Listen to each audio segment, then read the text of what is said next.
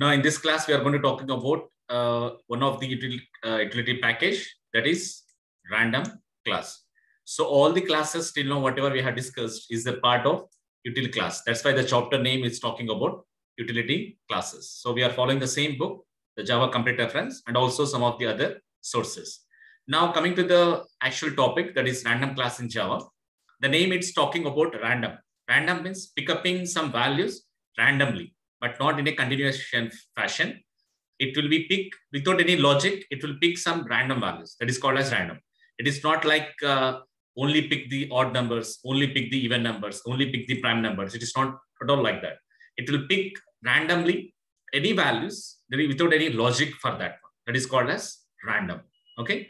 So let me have discuss in detail about this random class.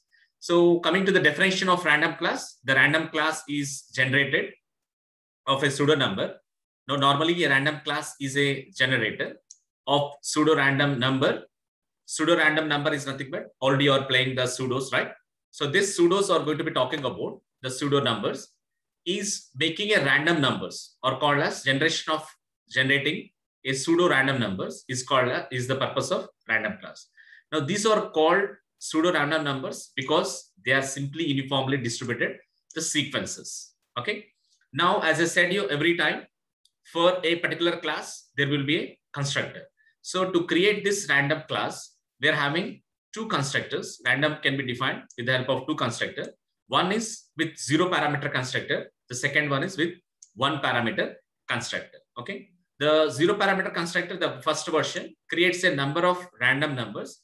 Once you are calling this random constructor, it will create some random numbers. But how many random numbers up to which limit it will be generated? It is a reasonably a unique seed. Reasonably unique seed is nothing but here seed nothing but the range up to what value it will be generated. It's up to depends on that. It will be generated up to a particular range.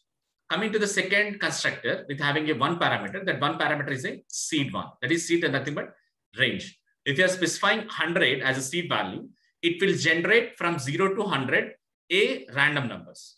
If you mention the seed value as 1000, it will generate from 0 to 1000 the random numbers. Okay.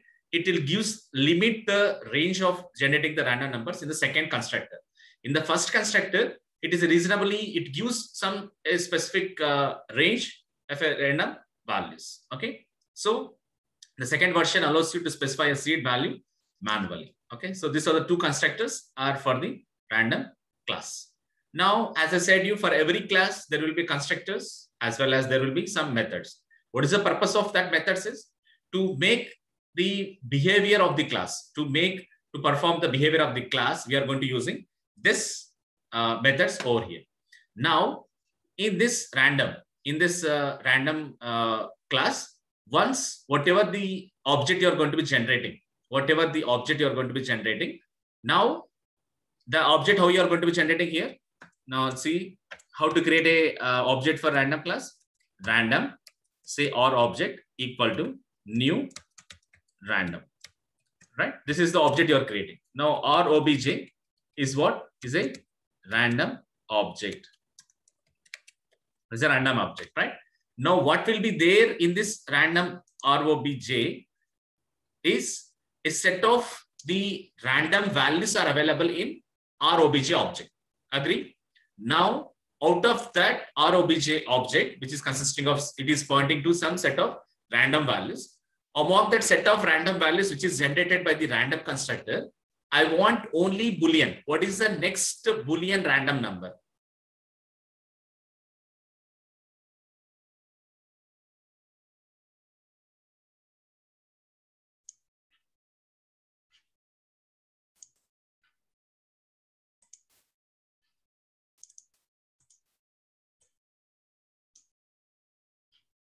Right.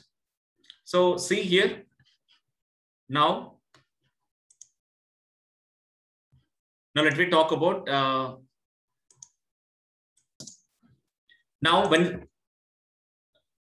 when you are going to creating an object, for this class, random class, now it will create a object like, for example, ROBG. Now ROBG is going to be pointing for a set of random values over here. Now out of that random set of values, out of the total random values, whatever we are having. Among that set of random values, if I want what is the next Boolean random number, if I want what is the next integer random number, if I want what is the next float random value, if I want next double random value, if I want the next what is the Gaussian random value, to get some set of values over there, we are going to using this method. Hope you remember some of the methods in scanner class. We have already seen some of the methods in the scanner class, like next Boolean. We have seen next double, next float, next in. We are going to have seen next long. These are some of the methods we have seen over there, right? Now the scanner class, what is the difference of these methods and that method is, the scanner class is reading the input from a particular command prompt, from it through the keyboard, or from the file, or from the string. This, from that set of whatever it is going to be scanning, whatever it is reading by the scanner object, from that, if I want to pick only the integer values, if I want to read the integer value, I'm using next int. If I want to read the string, I'm using next line. If I want to read the float values, next float. If I want to read the double, next double. If I want to read the Boolean, next Boolean, it will be going to be catching from that. Like this, we are going to using there in the scanner class. The object which is calling by this method is scanner class object.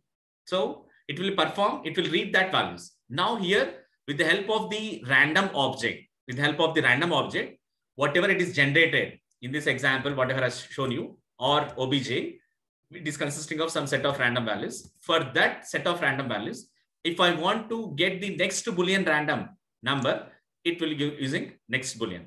If I want the next double random number, I can use next double. If you want the next float value, next float random value, I can use next float. If you want the next int, I can use the next int random number. If I want the next long random number, I can use next long. Like this, we can also have the next bytes. Next bytes is going to passing an array. See the parameter for the next byte method. It is passing and vals array. It is an array. It is going to passing. If the array is nothing but, say for example, you are creating an array of bytes array of 10 size. Now it will generate 10 different random bytes random values. It will be stored in that particular array. So if you are creating a bytes array of 10 size, now it will be generated. The next bytes will be generated 10 bytes. That is next 10 bytes random numbers will be stored into this array, right? So like this, we are having next Gaussian also. We can also set the seed value with the help of seed set. We can also having the one parameter of the next int. One parameter of the next int. If you are specifying n value as 10, for example, from 0 to 10, what is the next integer random value? It will return by the next int of int n. If you specify n value as 100, from 0 to 100, what is the next integer random value? It will be written by that. Okay, so to specify the range, we are mentioning n value here. If you don't have any specified range, you can use next int simply. Okay, so with the help of these two constructors and with the help of this method, let me run a small program which can understood very clearly. So this program is demonstrating of the random methods over here. So I'm creating, like I have already said you, where the random this class is available in util package. If you are not aware of that, just simply import java.util.star. If you are aware of the class name, you can import java.util.random, the specific class name. If you are confusion, just use the star. All the classes will be available over here. I'm creating a class called as random methods. I'm calling the main method and I'm creating a random object here. So once it is creating random object, up to a specified seed, up to some specified range, this random is consisting of some random values over here, some different random values up to a specified seed. We don't know that up to what is the seed level because we are not mentioned the range here. So by default, it based on the compiler, it will take care up to some specified seed. It will generate the different random values over here, right? Now from that random values, what we are doing is random.next int of 10. Next int of 10 we are mentioning from 0 to 10, the range from 0 to 10. What is the next integer random number that will be written by this line? Random.next int of 10 means 10 is nothing but the range from 0 to 10. What is the next integer random value that will be written by this line? Similarly, this random object, from this random object, what is the next Boolean random number? It returns. From this random object, random dot, what is the next double random? It will return. From this random object, what is the next float random value? It will return. From this random object, it will return the next Gaussian random value. In similar fashion, we are also having a bytes random value, right? So for that purpose, I'm creating a byte array. You know already how to create an byte array. Maybe what type of data type we can create it. The size here we are mentioning is 10. The total size of this array is 10. Now random dot next bytes of 10. Now what will we do this line? It will create in this one. It will create 10 different 10 next byte random values. It will create, how we can say 10? The size of the array is 10. We are mentioning 10 here. So it will be going to be create the 10 next bytes random value. 10 next byte random values. It will be created this statement. What is the parameter we are passing here? We are passing as bytes. What is the byte size? Bytes is not a variable. It's a array. Bytes is an array of size is what? 10. So that's why this statement random dot next bytes of bytes will return 10 next bytes random values will be there. To display that one, what we are going to using is, we are just using a square bracket here, like to display the values here, square bracket. And from I equal to 0, bytes dot length up to that, it is displaying this one. Already I have said you in the scanner is an complement of formatted class. So formatted class is already there, formatted class. How instead of the printf, we are going to using printf here. We can also use printf. When you are going to using printf, we can use the format specifiers. For integer, it is a %d. For float, it is a %f. Like this also there in Java. You can also use println here. That is not a problem. But you can use just as a concatenation. But in the println, this format specifier doesn't support. %d, %f, %c, %s, all such type of things will not support in the println. But in printf, you are using, you can use the format specifiers. Okay. So if you are using println, no need to use this one. Directly we can use bytes of array. If you want spaces between that values, you can use plus the double quotation, you can use the spaces. Okay. Like this also. If you want to mention comma, you can use again in the double quotation plus comma, you can add it. Like this, you can do it. Okay. Now it will display the 10, the next byte random values will be displayed over here. Now end of the square bracket here. It is starting here. It is ending here. Okay. Now next long value from the random object, we are displaying the next long random value. The next int, that is in the random from the random object, the next int of next integer of next integer random value, it will be displayed over here. So in this program, how many random values for how many type of random values are displaying? One is next int of 10, second next Boolean, third next double, 4 next float, fifth one next Gaussian over here, and the sixth one it is a bytes, and seventh one long int, next long, and eighth one next int. So for remaining except this, for this and for this 10, the remaining it will taking the random values from this object itself. Okay. So let me run the program so that you can understand very clearly about this. So already I have the program here. Just open the program. So random methods.java. Here is the program. So it will package importing random methods and calling the main method and creating a random constructor object. And now calling next int of 10, next Boolean, next double, next float, next Gaussian. This is for byte. This is for byte, displaying of the values. And next long, next int. Just run the program. Go to the command prompt. From this address bar, I'm going to the command prompt.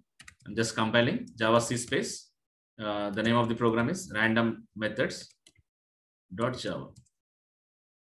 Okay, if no errors, you can run the program. Java space random methods. Now see here, when you are running, how many outputs are there here? How many random values you are generating? Totally 8. So here 8 values it is showing. See 1, 2, 3, 4, 5, 6, 7, 8 total. Now integer values. The first output is what here? It is showing the first output is, this is the first one. So between the 0 to 10, it has to display a random value here. Now see, if I run one more time, when you are running for the second time, the first time it is a value as 3. Next time is 4. We can't say that always when you are running for n number of times, it gives the random values are same. For when you are running for every time, it gives the new values. New values are same values. It depends on the random constructor. Next is a false here. Here also false. Here is the next is the float value, right? Here is the float. Next is what? After Boolean is a double. Next is float. Next is Gaussian. Now here also it is a double. It is a float 0.2, and here 0.68 here, and the float value is 0.52. And see the Gaussian value here minus 1.416 like this. Here 1.72 like this. And the 10 bytes values here is 69 minus 10 minus 4 minus 8 minus 51 minus 87 like this. Here 57 43 61 like this. It is going to display here. The next is long value. Here 8597, and here is 8638. And here is the last value integer minus 1490, and here 4538 like this the values. If you're running for the next time, if you're running, say for example, if you're running for the next time, see the outputs are different. See 5 false 0 like this. Here 3 4 5, it is giving different values here. Okay, so that's about the random class in this Java. Okay.